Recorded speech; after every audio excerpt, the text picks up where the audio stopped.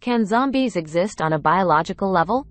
Did you know that by injecting spores into a dead insect's brain, the Ophiocordyceps fungus can transform it into a zombie?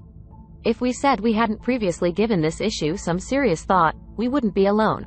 The majority of individuals are troubled with questions about the possibility of zombies after viewing a zombie film or television show. If you fall into this category, look no further because we've researched to clear the air for you.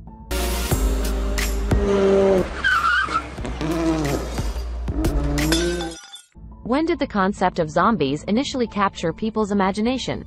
To start, the idea of zombies hasn't always been so widespread. In actuality, they didn't become a standard horror cliché until the late 20th century. While the fear of the dead appears to have existed from the time of the ancient Greeks, at least.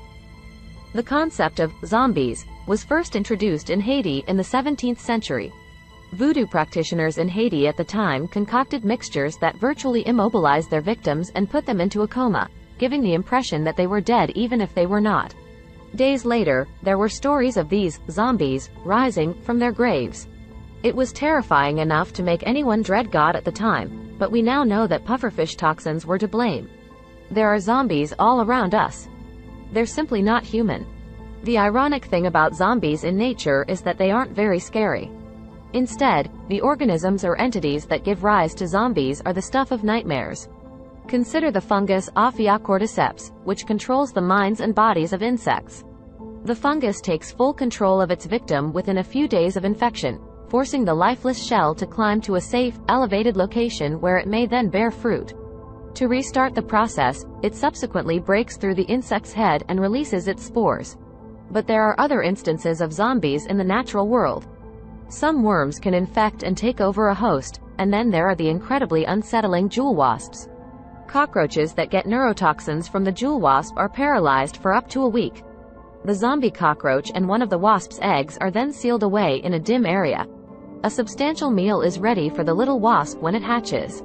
Can people become zombies if there are zombies in nature?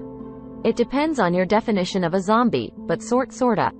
For instance, there are cases of Haitians who were poisoned with pufferfish toxins and rose from the dead, so to speak, acting very much like zombies. There have also been instances where people have had uncommon illnesses that have caused them to behave in a manner like a zombie. People with Cotard syndrome, for instance, may beg to be buried because they believe they smell like rotting flesh or that they are dead or otherwise decay. In other instances, patients made suicide attempts to stop others from becoming like them. Does this imply that zombies could exist biologically? If you're specifically interested in knowing whether zombies like the ones we see on television are real, the answer is no. Even though a zombie apocalypse could seem like a little dark, twisted fun, it's simply not biologically conceivable for a clinically dead person to return from the grave and begin mindlessly attacking people. Although CPR is used to reanimate people every day, they don't suddenly develop a hunger for human flesh. Even so, it's still up for debate whether zombies of any kind are even conceivable. The fungus-infected insects aren't even technically dead. Instead, they're only being kept in check so that the fungus may distribute its spores to an appropriate area. Even the zombification of cockroaches is just momentary. If a young wasp hasn't already drained out their insides, the roaches will return to normal after a week. Where does it leave us, then? Depending on how broadly you define zombies and how much you want them to exist, we contend, the answer will vary. You might easily claim that zombies exist, in some form or another, if you wish to live in a world where they are feasible. The same conclusion, though, has likely been reached by you if you have a more logical mindset. Zombies, as we typically characterize them, simply do not exist. But will there ever be zombies?